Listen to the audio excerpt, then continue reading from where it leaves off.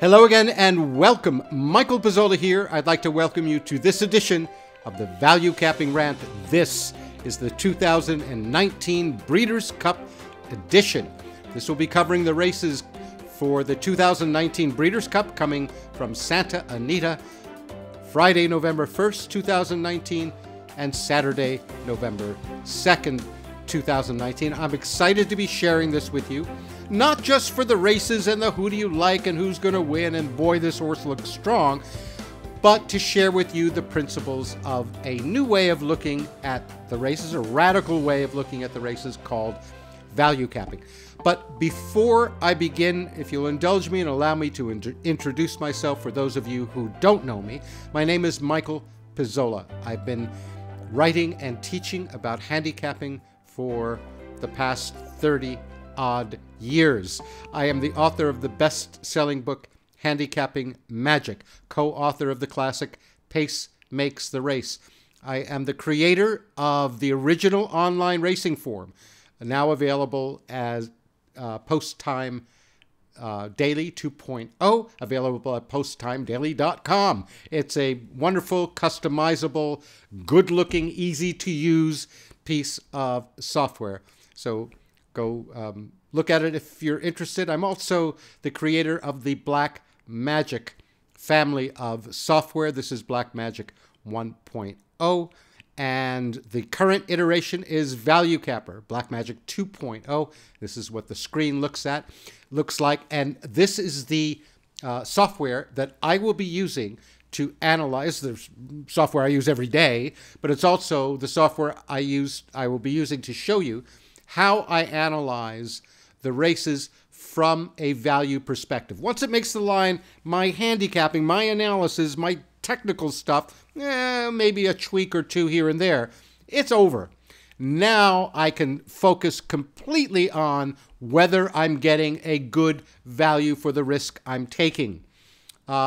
If you want to know more about the underpinnings of the software, and more importantly, the concepts behind value capping, please go and watch the Value Capping Revolution basic training course. It's free. You put in your first name and email kind of thing. I send you a video every couple of days.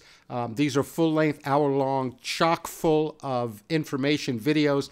One is on the value capping framework, one on the difference between value capping and handicapping, one on the 5x5 formula. Only the last one, it shows you the software and the training, the 208 videos in the training course that comes with it. If you're not interested in the software, that's fine. Don't even watch the fourth video. But please, please watch the first couple because I think they will open your eyes, if you haven't been exposed to these concepts before, to a really different, new, and potentially profitable way of looking at this game. You can get it at ValueCapper.com. The framework in a nutshell, and you'll see me use this as we go through the races, but horses you like, that the public shouldn't. Preferably they're running against vulnerable favorites. You wait for your price, and then you get a felt sense. You practice enough to go, yep, that one, and no, not that one. It feels like the bet is making you. So, a couple of ground rules and some important points about this video. First, this is not a touting video. I am not a tout. I have never been a tout. I have never sold selections and probably never will. Okay, so if you want picks, you can click over there or somewhere where there's other YouTube videos, and there's like 100 guys telling you, well, you know, I think Omaha Beach is a lock in the, you know, well, whatever. And that's not this one. When I say I don't really care if the horses that I am pointing to win or lose on this particular day, because hopefully if I get my price, they will be value bets in my mind, win or lose. And over the long run, not too long a run, by the way, I'm not talking about years and years, but over the long run, you'll get the best of it. Gone are the days where you could bet really solid horses and find $17. Now, $17 horse. So when I started back in the mid-'80s, right? Yeah, you find a pace stick out that would pay that kind of price. Now, everyone's got decent numbers. They're paying $6. And with the randomness of the game, that's just too tough to pick that many winners to make significant profits. So this is not about picks. It's to demonstrate the principles of value capping. Really, just go. If you want to see my picks and you don't want to listen to anything, just fast forward to the end. I'm doing a quick recap. Okay, go to, or better yet, listen to someone else who knows more about the foreign horses and all than I do. Okay, I'm going to be demonstrating this framework. Second, I'm making this days before the Breeders' Cup, 2-3 days in advance. I don't have the weather changes. I don't have the late changes, the scratches and jockey changes, and I don't have any of that. So these are going to be kind of advanced bets. And obviously, most importantly of all, I don't know what the prices are because I won't have the board. Maybe they'll forget a pretty decent looking horse. Maybe one that I've mentioned that's up near the top of my lineup. Good gosh. I would have made that horse 5-6 to 1. It's going off 12 to 1. I'm taking that. So that's a very big disadvantage not seeing the board, obviously. And look, value investment plays are price dependent. So if I don't get my price, there isn't any bet. It's not like this horse is going to win because I say so and my numbers are said I'm so smart. No. There's risk in horse racing. Horses fall down. I had an albatross, okay, a seagull, at Aqueduct fly into my horse at a 5-length lead in the stretch. And the horse got spooked and they lost. There's a lot of ways to, to lose a horse race. I mean, every horse player has a story like that, right? But listen, you must get enough price to offset the risk that you're taking. But value is not just price. It's got to be solid horse, right? It's got to make some kind of sense. Otherwise, you just, bet numbers and, long prices. Treat it like roulette. All the same to me.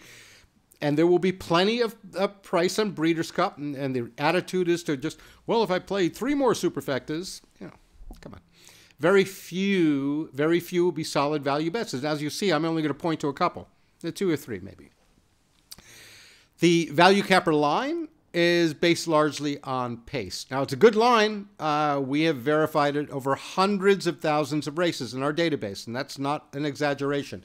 The top horse on our odds line wins more than the second, wins more than the third, wins more than the fourth, all the way down, absolutely in perfect succession. Maybe there's a difference between the 13th and 14th. They flipped. I don't know how that happened. But okay, but seriously, and the top 2 horses win almost 50% of the time. The winners in the top 5 over 85% of the time, and so forth. So it's a decent line, but it's based largely on pace. That means it uses the incremental velocity. That is the fractional times. So it uses the fractional times. It couples that with the pace and position. There's a lot of formulas to do that. You can do that by hand. I described that in Handicapping Magic and all, and there's a lot of ways to do it. I'm sure those of you who are not familiar with my work know plenty of ways to do that. But it couples that, and it makes the line out of that. Now, not so great once you get over 9.5 furlongs, 1 3/16 miles. And horses with no internal fractions. Guess what? I can't get an incremental velocity out of that. So I have no ratings. And this year, the 2019 Breeders' Cup, there are races with many foreign horses. No internals, no incremental velocity, no ratings, and a very iffy race. So the combination of long races, many foreign horses mean I'm just going to tell you there'll be several passes. Now, if you want to go find an expert who knows about breeding and foreign horses and foreign training, is who's good to bring the horses in and who's good at the quarantine horse, whatever. Fine, I don't know about that. And I know what I don't know, and I'm not going to share with you things that I don't know. I don't know it. Here's a point I always make on big days. Often the value is on the undercards. You can find value in the Santa Anita undercards and in the smaller tracks that are running, the Parkses and so forth. There's a lot of amateur money, casual money in the pools on Breeders' Cup Day. Hey, let's go to the races. It's Breeders' Cup, as if, I don't know. Yeah, it's a great day for a horse racing fan. I love it. I love the pageantry, and, it's a big event, and $1 million purses, and yeah, great. But for a betting day, sometimes you can find some good shots, and sometimes not. But the undercards, people often overlook it. Now, I've only got Santa Anita this year. this far in advance. So there are one or two interesting undercard races that I will share with you. And look, there's a difference between solid value bets and recreational betting. Now, too many recreational bets is no good.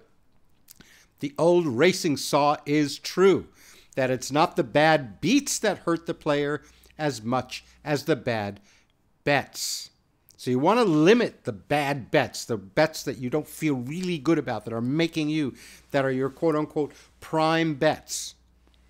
However, on big days like Breeders' Cup and Triple Crown, recreational bets are understandable. I give into it myself a little bit as a racing fan.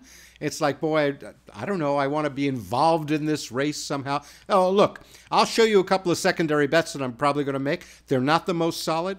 They're a chance to bet a little to make a lot, but they're very different than prime bets. So, with all of that being said, I'd like to invite you to come and look over my shoulder as I actually use the software to value cap, if you will, the races for the 2019 Breeders' Cup. And this is going to be done warts and all. This is what my software looks like. It's the software I use every day. It's the same software that I share with the Wizards and the Wizards Forum and the people who have Value Capper. And it's an absolute standard default mode.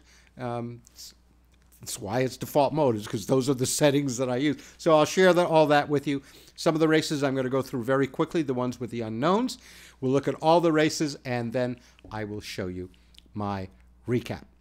So come on, look over my shoulder as I take you through the races with Value Capper.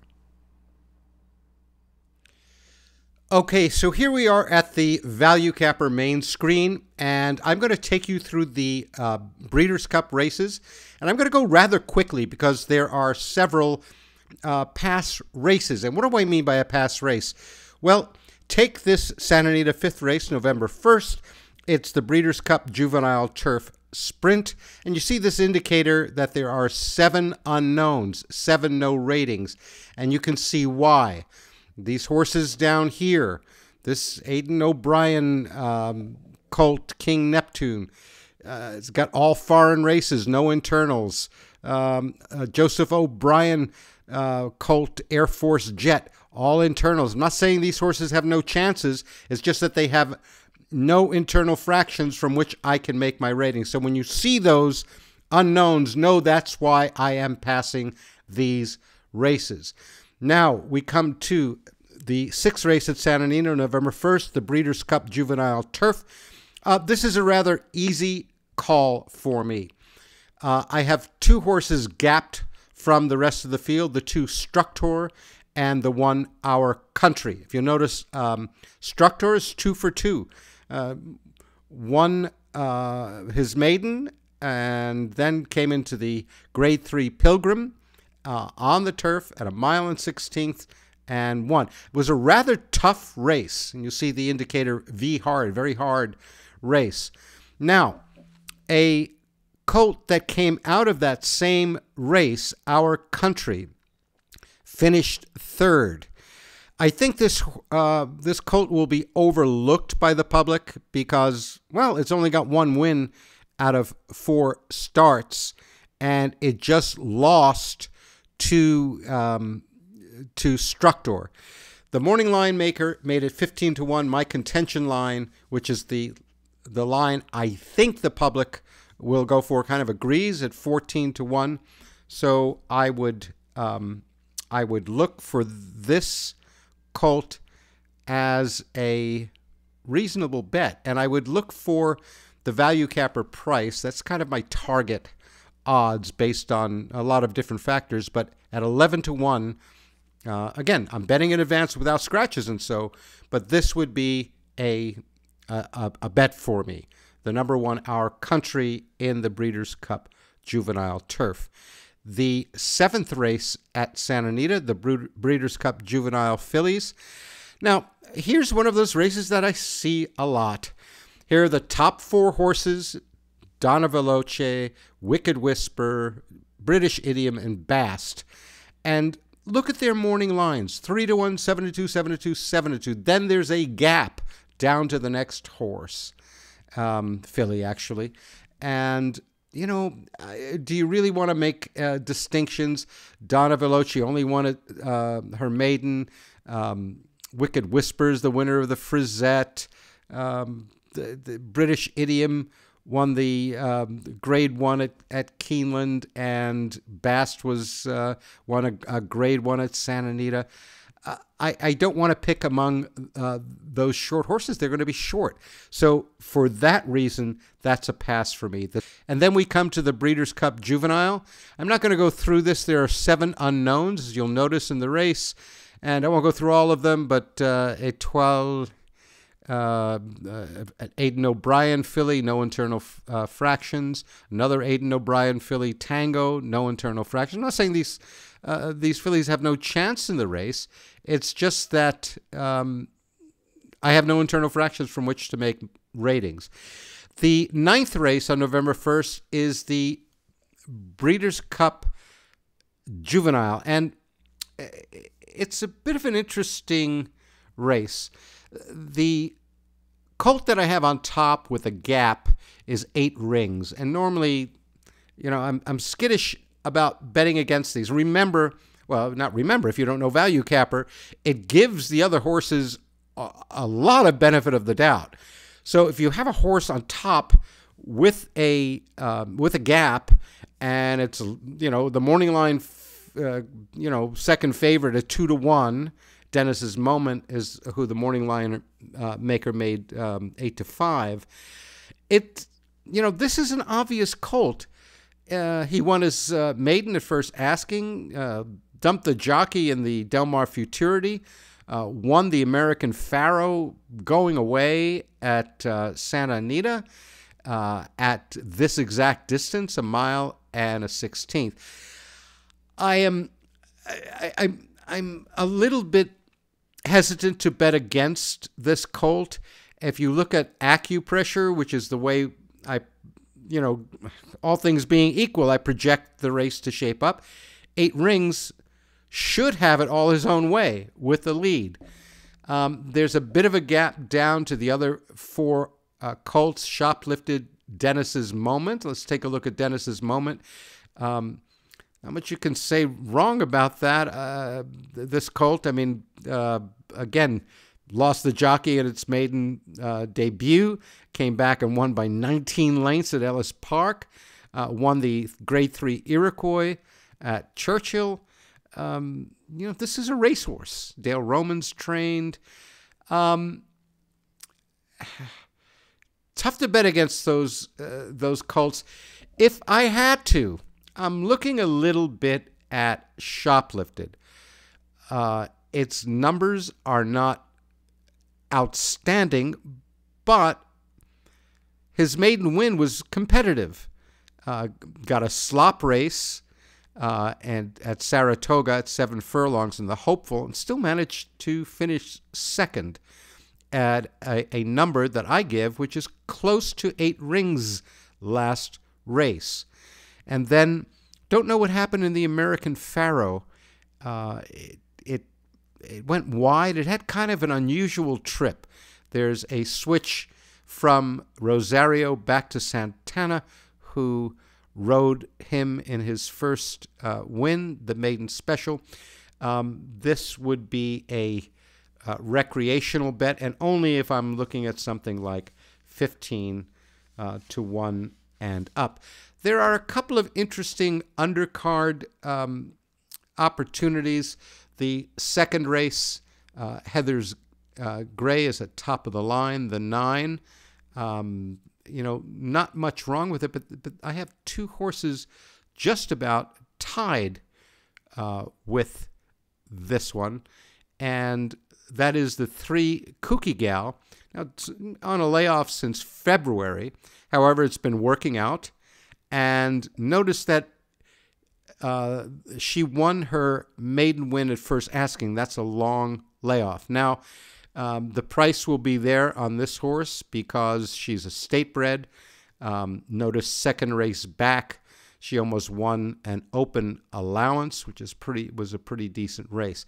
That's a possibility, as is Rockin' Ready, This is a filly who has been successful at a mile. Third start after a layoff.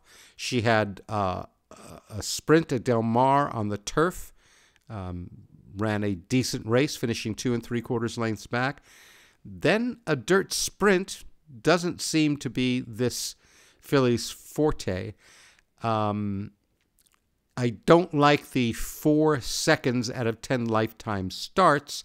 However, if they ignored these fillies, the 3 and the 5, at 12, 15 to 1, somewhere in that range, I would take a shot at either or both of them. Okay, so that's my lookout at. I'm not going to go through the other undercards. There's not much in the rest of the undercard races, and we've got a bunch of Breeders' Cup races to look at on November 2nd. And we start with the 4th race on November 2nd, the Santa Anita Breeders' Cup Filly and Mare Sprints.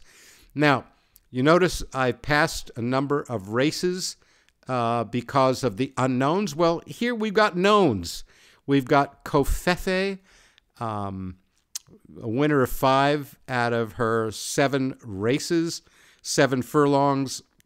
Seems to be a good distance for this filly. Is 2 for 2 at 7 furlongs. About the only negative I would say is that this race may have a lot of pressure in it. If you notice that Covfefe will have the lead, but I think she will be pressed by Selcourt, the 7, perhaps the 2 for a little while. Danuska's My Girl. Lady Ninja should be in the mix.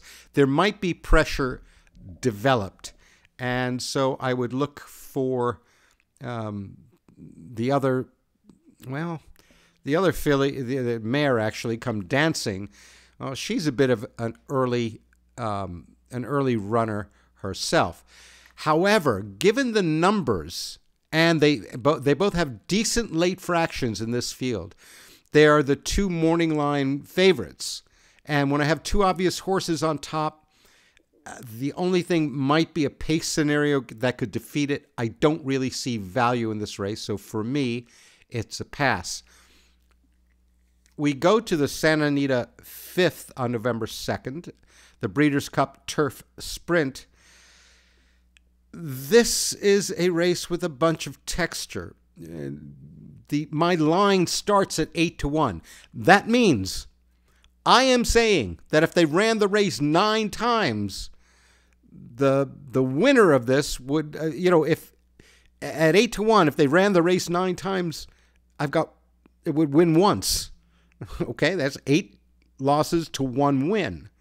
Okay, that's what 8 to 1 means. So that's already getting pretty speculative. So couple the fact that the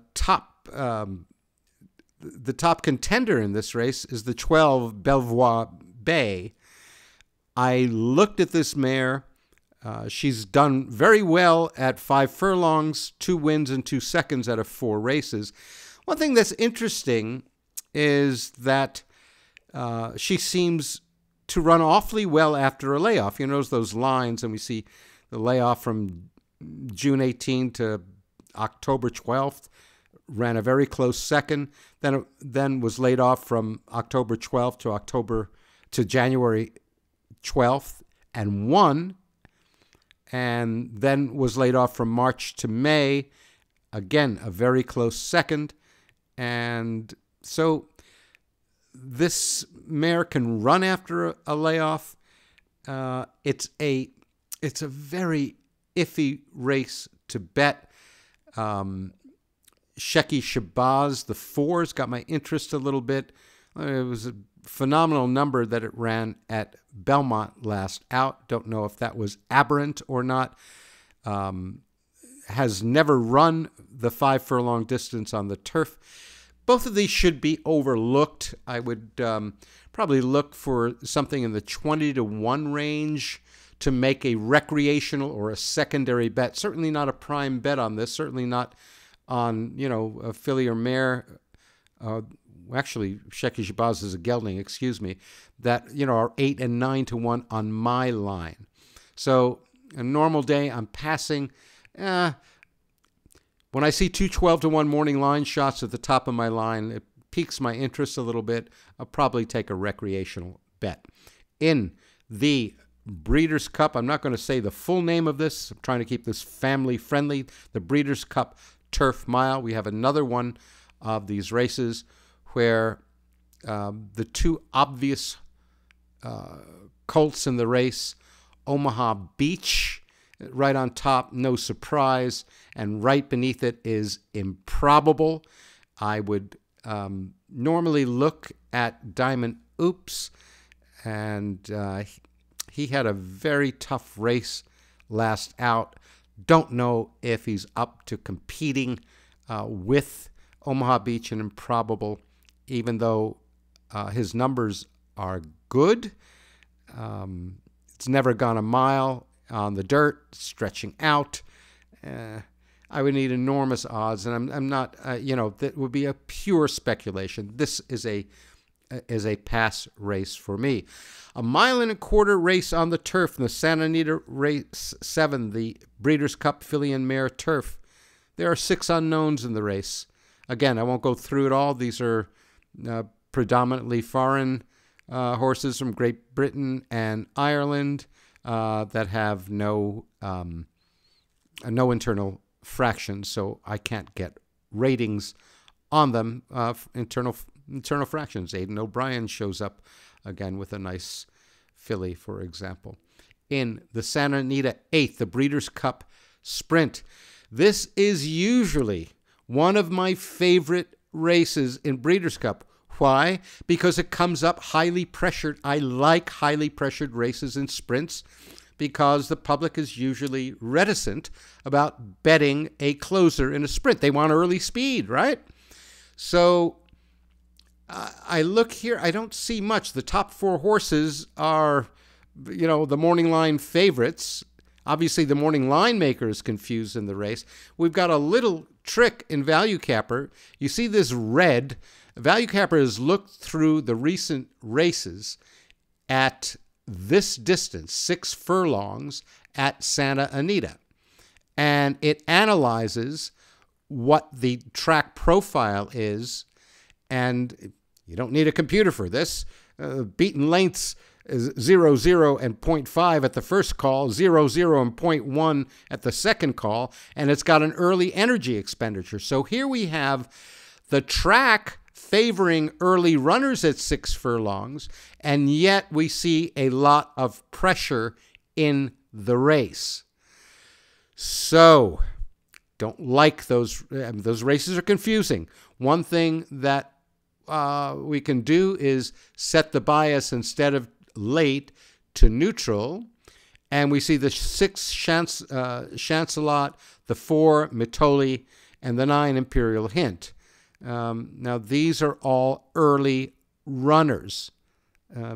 Don't like that in a race that may be highly pressured, even though the track favors it. And so what? They're going to be bet. And if we go early, those same 3 horses come up, the 4, the 6, and the 9. So it's a confusing race. I've clicked around. I still find the same 3 morning line favorites on top. That is a pass, sadly, for me. In the Breeders' Cup Mile, the 9th race, I've got 6 unknowns. Again, I'm just not going to spend a lot of time on this. I'm passing. The Santa Anita 10th. This is the Breeders' Cup Distaff. Not much of a call that I have to make in this race. The acupressure projection is unpressured. It's because Serengeti Empress looks like the leader. She may have the lead at both calls. I believe that she may be overlooked by the public because of that very poor finish in the cotillion at Parks in September, finishing 6th by 14th. But notice that was after a layoff, showed some early speed, and then just kind of relaxed after that. But she was second in the Test, Grade 1, second in the Acorn, winner of the Kentucky Oaks. She's a racehorse. She's on top. Her morning line is 12-1. My contention line is 13-1. Without knowing anything else, I would bet this in advance. I would absolutely take this. Probably going to need something like 8-1. Another interesting filly is Mo Seacow. Now, does she belong with this company on classic class handicapping? No. Oh, she's won, the allowance non-winners 2 with some qualifying stuff. She did finish a neck back 4th in the Del Mar Solano Beach, a little handy 150,000 handicap for state-bred fillies. I think the extent to which I would use that is in exotics. Same thing with Paradise Woods. Nothing much wrong about this mare. But if they're going to let Serengeti Empress go off, 8-10-1, as my contention line and the morning line would indicate, I think she has a real chance to wire this field. By the way, that's how she won the Kentucky Oaks on May 3rd at Churchill Downs, just wire to wire at 13-1. So she's 1-for-1 at 9 furlongs at a mile and an eighth. So that for me is a solid bet. I'm going to make short work of the next two. This is a mile and a half on the turf. Strike one.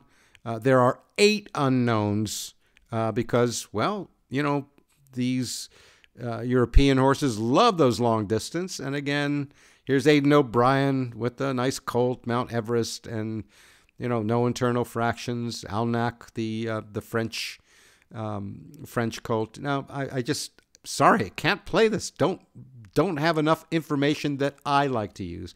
And finally, the one everyone waits for. Now, sit down. I hope you're sitting down. I've got McKinsey right on top. A controversial call right from the beginning. This is a colt in 13 lifetime starts, has won 7, has finished second 5 times. I guess the thing that everyone's going to notice is that in last year's Breeders' Cup Classic, he was bet down to 4-1 and just really never showed up in the race.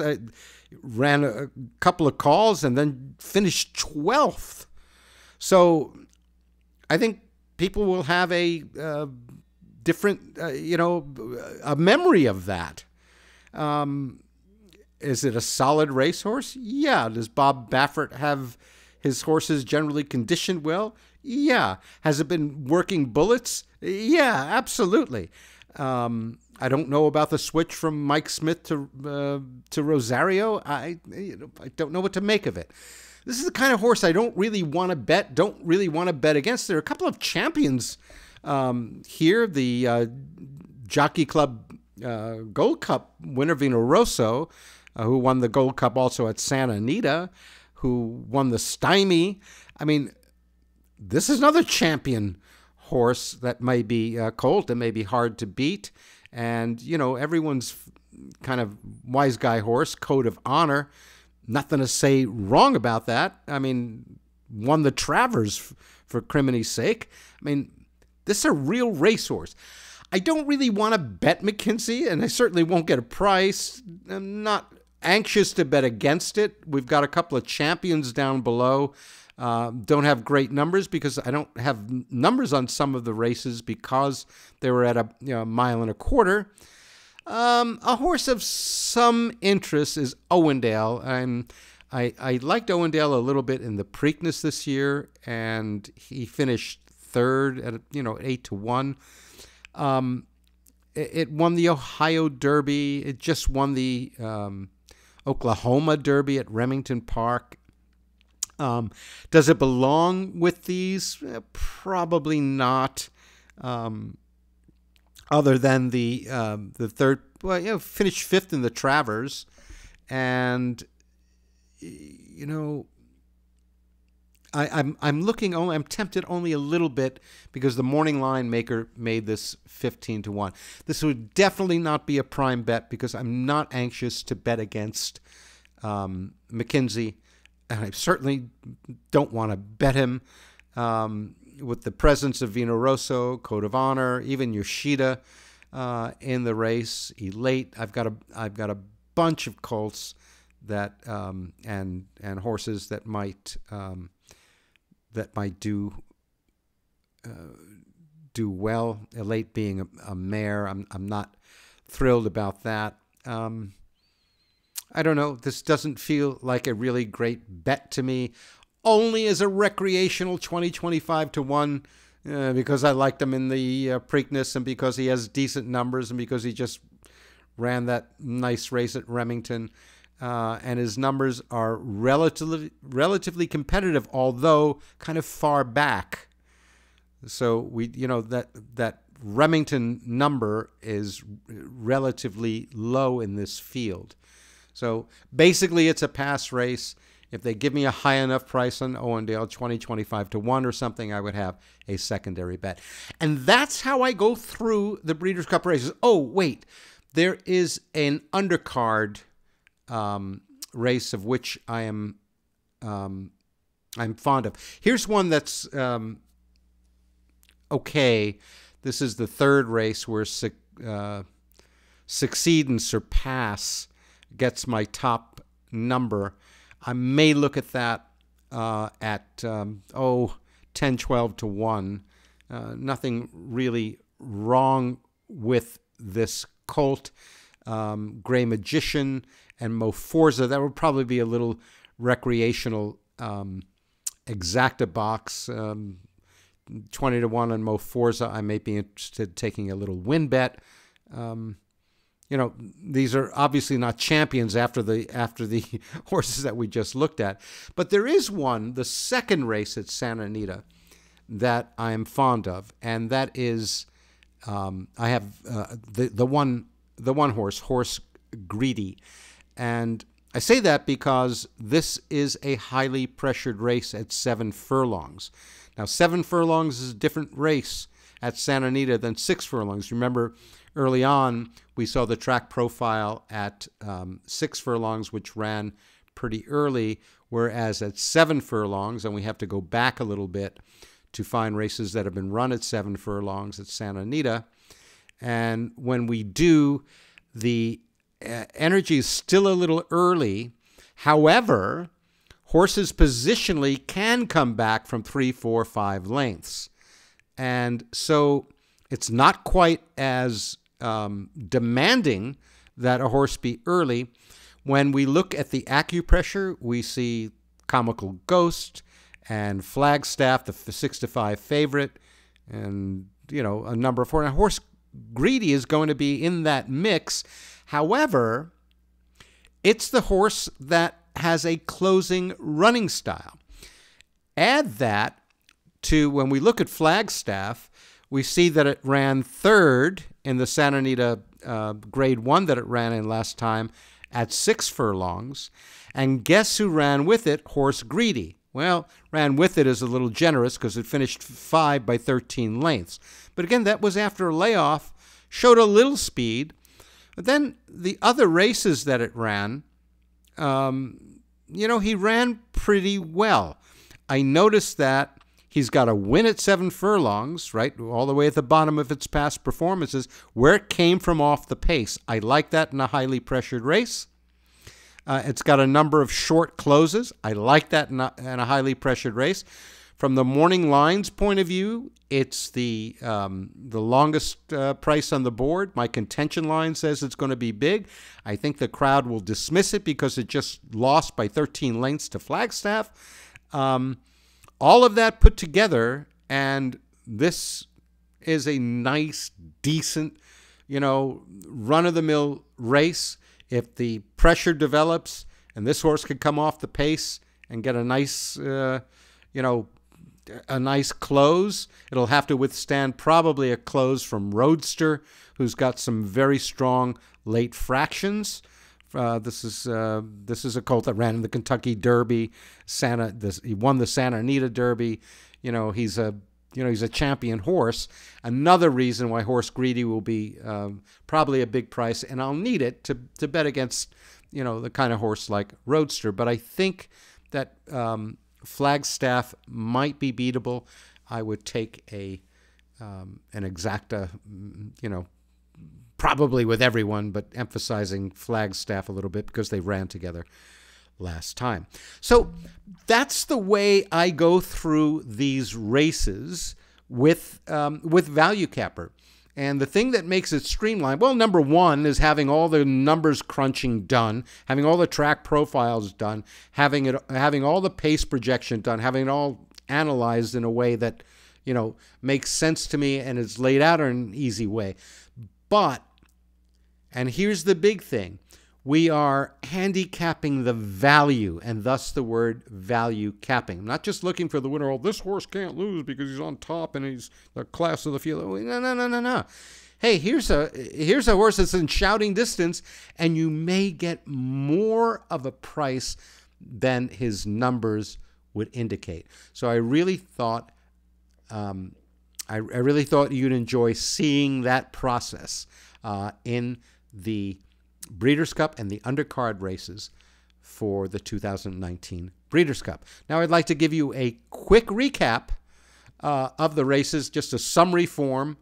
So just kind of to summarize it all and summarize my thinking on these races and the bets I would make and the bets I will not. Well, that's it for the analysis of the races for the 2019 Breeders' Cup. I wanted to give you a quick recap, and for those of you not interested in theory and all of that, welcome. Welcome to the video, because I know you fast-forwarded to here. So here's the recap. These are the races from November 1st. Santa Anita 5, Breeders' Cup Turf Sprint, 7 unknowns. I'm passing. The 6th race on November 1st, the Breeders' Cup Juvenile Fillies Turf. This is a solid bet for me. I'm going to take the 1, Our Country. I need to get 11 to 1 or more. I will take exactas with the 2. It's probably going to be bet, but I think that's a good combination, 1, 2, box and straight. On the 7th race, the Breeders' Cup Juvenile Fillies, the obvious horses are on top. The 1, the 7, the 4, the 6. 3 of them have been in gradeds, 1 not. It's still, they're all going to be bet. It's a pass for me. The 8th race on Friday, November 1st, the Breeders' Cup Juvenile Turf, 7 unknowns. I'm passing. And finally, the 9th race, the Breeders' Cup Juvenile. The obvious horse, 8 Rings, is on top. Is he the most fantastic favorite? No. Is she strong? Yeah. I think if I got 15 to 20 to 1 on the 3 shoplifted, I would take a secondary bet. And now, pause, we go to November 2nd, the Saturday races. So the 4th race, the Breeders' Cup Filly and Mare Sprint. Look, I put the same horses that the public will be betting on top of my line, Kofefi and Come Dancing. They're going to be very short. I don't want to bet them, don't want to bet against them. In the 5th race, the Breeders' Cup Turf Sprint. I say pass. I've got a secondary bet here. I'm going to look at the prices on the 12 and the 4. And if I get box cars on either or both, I will bet either or both. And I'm talking the 15 to 20 to 1 range, the 12 horse and the 4 horse. So again, chance to bet a little, make a lot. This will be in the level of a recreational bet for me, but it's a possibility. And they run 1, 2. Boy, it could be real box cars. In the Santa Anita race 6, the Breeders' Cup Turf Mile, again, pass for me. The obvious horses are on top. Omaha Beach and Improbable. And God, I haven't watched any videos, by the way, on the 2019 Breeders' Cup, mainly because I don't have much hair left. And I want to pull out what's left of me. People are like, it's going to be Omaha Beach. It's going to be Improbable. They're going to be 8 to 5 and 2 to 1. Who cares? Yeah, they look like strong horses. Okay, so it's pass. I don't want to bet them. I don't want to bet against them. If an outsider beats me, okay. my lookout at the race is these are the strong horses in the race. They're also the horses that the public should really like. So, pass. The 7th race, the Breeders' Cup Filly and Mare Turf. 7 unknowns. No thank you. There you go. In the Breeders' Cup Sprint, the 8th race on Saturday, November 2nd. Usually one of my favorite races, highly pressured. Santa Anita is not very kind to closers at sprints these days. I fooled around with this race and looked at different pace scenarios.